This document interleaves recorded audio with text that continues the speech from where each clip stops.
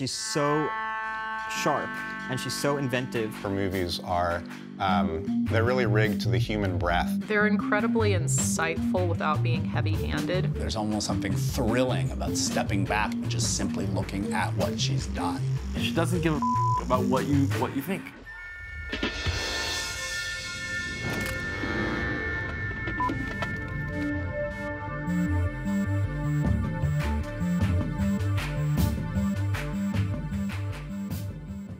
In Old Joy, two friends take a weekend road trip, and their worn-out relationship unravels. I think we're somewhere in this area. Yeah.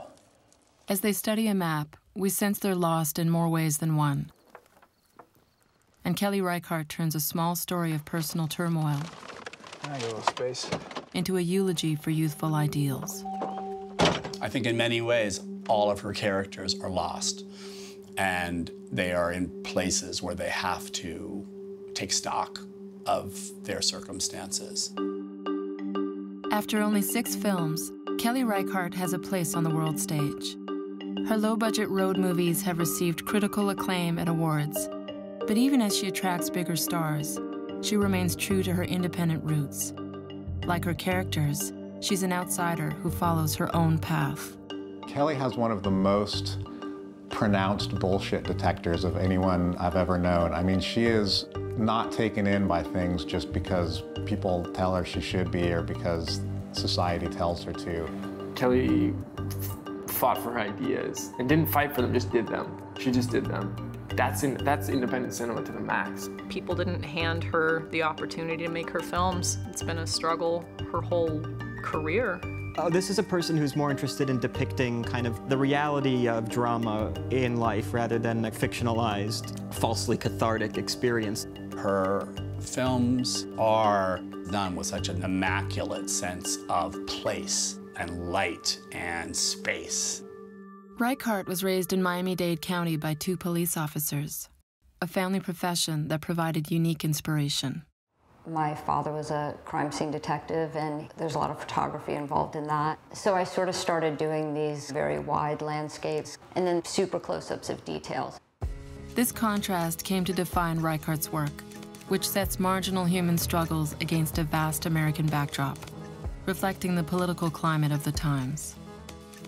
I first met Kelly on my film, Poison. And Kelly was just this incredibly funny, smart person. And then I basically turned around and she'd made her first feature film. In Reichardt's 1994 debut, River of Grass, Cozy is a restless homemaker who feels trapped by routine and goes looking for adventure. After sneaking into a backyard pool with an aimless loner, her gunplay triggers a fateful change. Thinking they've killed a man, Reichardt sets 2 mundane lives on a clumsy quest for freedom. It's kind of like the fantasy to be on the lam, making your really boring, meaningless existence have more dynamism than it actually does. The modern-day Bonnie and Clyde live like outlaws for a couple of days before realizing they never actually shot the man. In Reichardt's everyday fable, escape is only an illusion, as a toll booth cop sends them back to their banal lives. Tell you what I'm going to ask you to do. I want you to turn your car completely around and head on back home to North Miami. And the next time you think you want to take a ride on the toll road, you make sure you have money in your pocket and a cool head on your shoulders. Kelly always described River of Grass as a road movie that never hits the road. But in that one-line description, one could almost attribute all of the subsequent films that she would make. River of Grass is selected for the Sundance Film Festival and nominated for 3 Independent Spirit Awards, but fails to break through. I think River of Grass sold for $1 and was distributed on one 16mm roll, and that one roll hopped art houses around the country. I remember Ted Hope telling me, if you think your first film is hard to get made, your second film is your hardest film to get made, and that turned out to be really true. The 12-year gap between River of Grass and Old Joy was a constant string of not being able to get a movie made. People not buying into her, not believing her vision. I had gotten into this mode of I was not going to make feature films and that I would just find my own hands-on way to work. And then eventually what happened was my great aunt passed away and she left me $30,000. And so I got to make a film. The modest windfall coincides with a meeting that will shape the future of Reichardt's career. I introduced her to a dear friend of mine, John Raymond, who was a writer. I asked John if he had a story that was all exteriors because I knew I couldn't afford lights.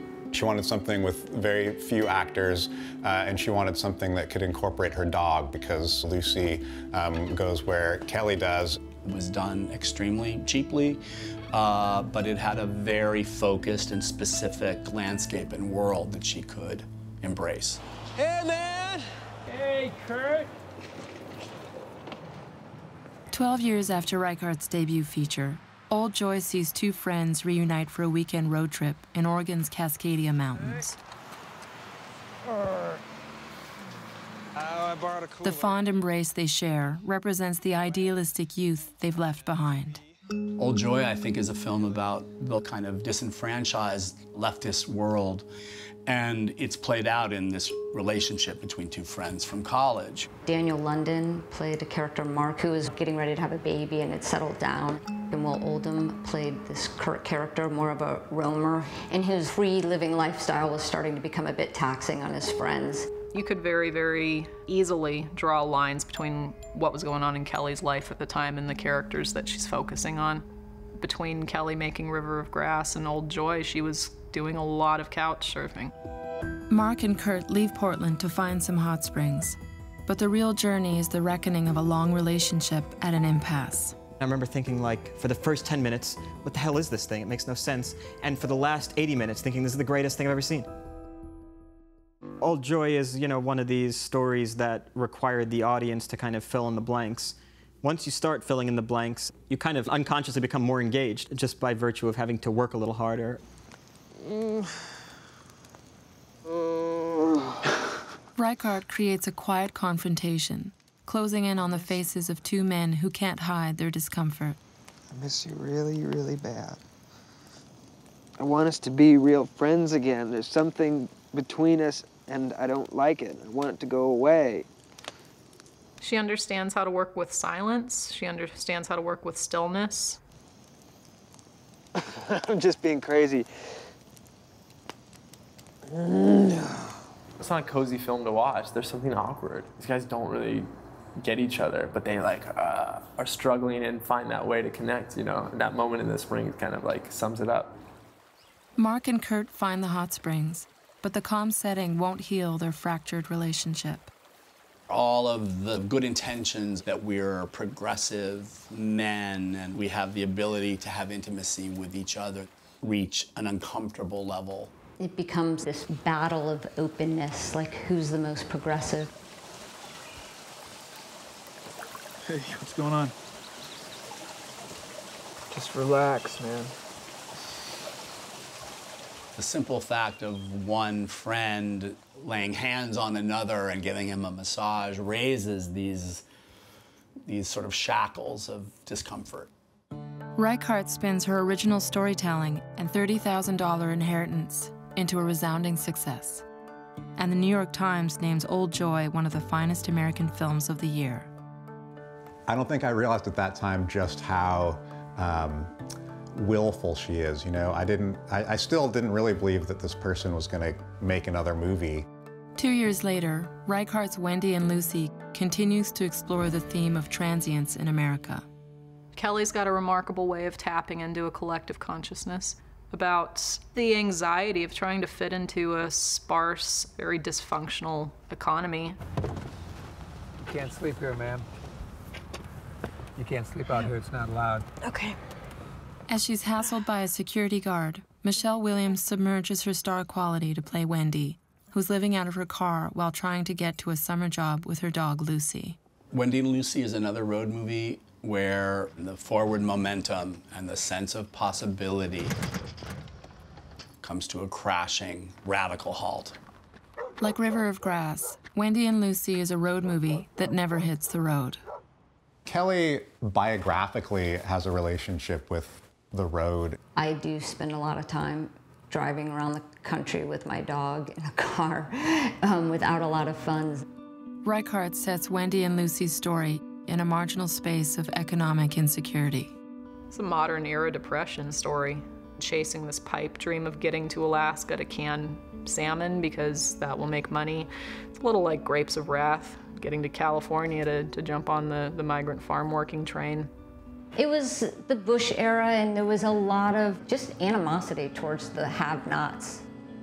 As Wendy wanders through a grocery store, Reichardt uses subtle visual cues to contrast the abundant food with the heroine's cash-strapped desperation. What I saw was somebody who was so hungry herself that she wasn't really fully thinking what she was doing.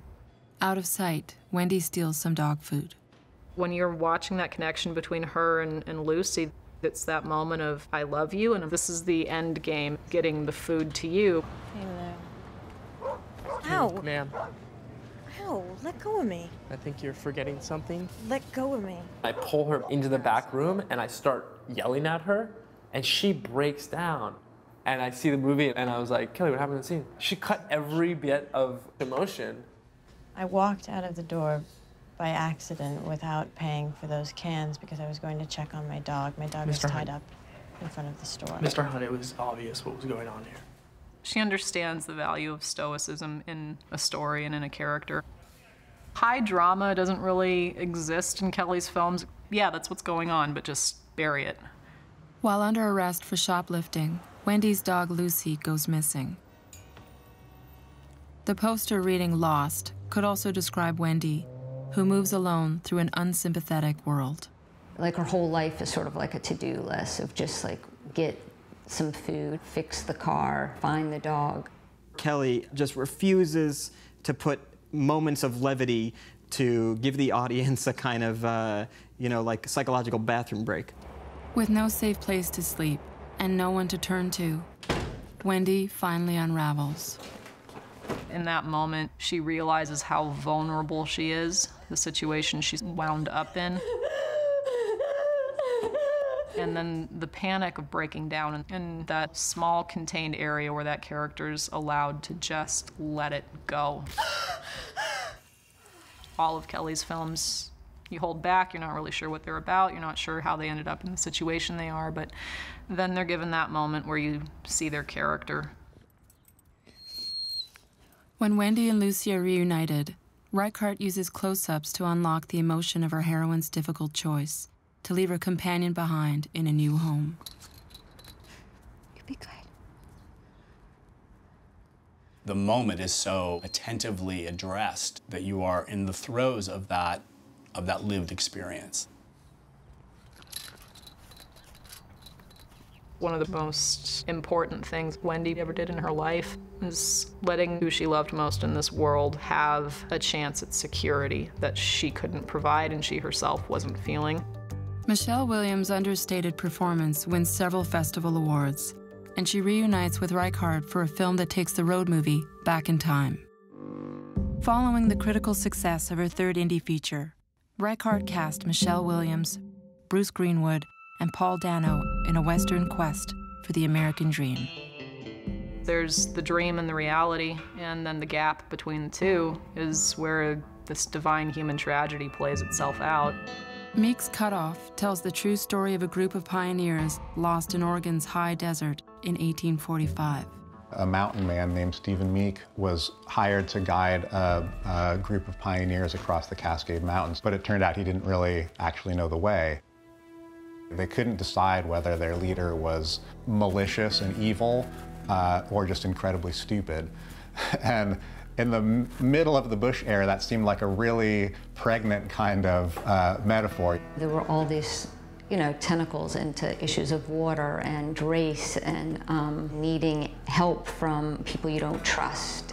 What makes propaganda work? It's playing on people's fear, their prejudice, their racism, which, it's 1845 Oregon. Indians mean death to settlers then. Where's water? You know water? Reichardt exposes the settlers' prejudice when Meek captures a Native American who's spotted along the barren trail. He doesn't understand. You know the word water, you dumb son of a bitch. It's framed from the margins that the women occupy in the story. And so we're often watching the men have a consultation in the distance and you can't hear what they're saying. The women are not there as decision makers. I'd be wary. But in the film's Western showdown, Emily takes the power out of Meek's hands. Emily points the gun at Meeks to save the Indian. It's not a sentimental thing. They're both in it to survive. You people got no idea what you are dealing with here. Well, neither do you, Mr. Mick. You proved that amply by now. There's risk when you're writing an Indian character as stoic, then it's the stoic Indian. But for that story, it ballasts and centers the whole thing. Mr. As the arrogant leader accepts defeat, And we're all taking our orders from him, I say. Reichardt's final scene reworks frontier myths and racial stereotypes. Her art house Western is a critical success. For her next project, the director puts her subtle storytelling to a new test. Night Moves was a decision to try to take on a different kind of genre than she's associated with, the thriller. Night Moves follows an environmental radical whose idealism takes him to dark places. My character works on a farm by day and, let's say, proverbially by night, is planning this kind of attack on a dam. Jesse Eisenberg, Dakota Fanning, and Peter Sarsgaard play activists scheming to blow up a hydroelectric dam. The three of them kind of hatch this plan, which seems not airtight, but it also doesn't seem that unprepared. But they're doing it in a way that is kind of realistically depicted. The monotony of filling bag after bag of explosive material. The way that they're planning this bombing puts you into this quiet space, in this space of utter sense of suspense.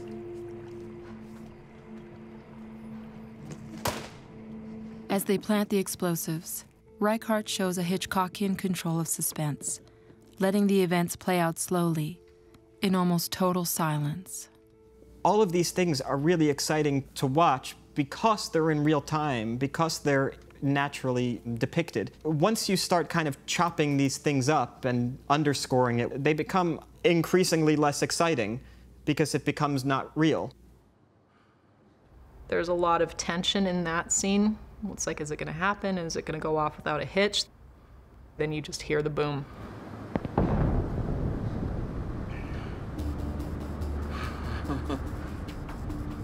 She doesn't show it. Every other director would have showed the thing.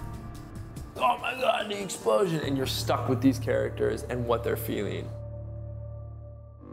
One of the things that I really liked about Kelly is that she allows not only actors to take their time, but scenes to take their time. And it's only shocking in the context of how movies are normally made and how media is watched nowadays. What's going on? Somebody blew up the Green Peter Dam last night. Big story. National news. And this guy was downriver, sleeping on the bank. Now they can't find him. Back at the organic farm, Jesse Eisenberg's Josh reacts to the disturbing news, which Reichardt captures in a single take. I said, Kelly, I have no idea why he's doing what he's doing here. She's like, yeah, don't worry about it. You'll figure it out on set, trust me. The director leans on her actor's own nervous energy to heighten the tension. So I remember just sitting there thinking, geez, I didn't know the camera was going to be on me for this whole scene. No, I call that theater. I said, Kelly, I screwed up that scene. I didn't realize the camera was going to be on me. She goes, no, no, no, no. What you were doing was that. You did exactly the right thing. With an unexpected death on their hands, the ideals that led the group begin to implode. Night Moves describes the sort of ingrown paranoia that can exist when you are functioning so much in the margins and so much in the shadows. Anybody who sees Dina can see that she's racked with guilt and anxiety, and you kind of know that any minute she is going to turn everybody in. When people start to unravel, they lose rational behavior. And so what happens at the end of the movie is my character becomes desperate. There is this kind of sizzling rage, which I wish I didn't have such great access to, but I do.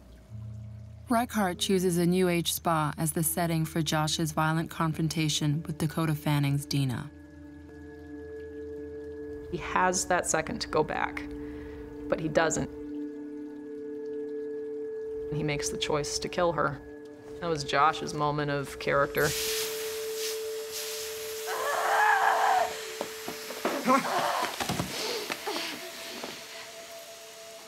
If you had asked that character, what are you going to do? Why are you going to her place of work in the middle of the night? You know, he probably would say, I don't know.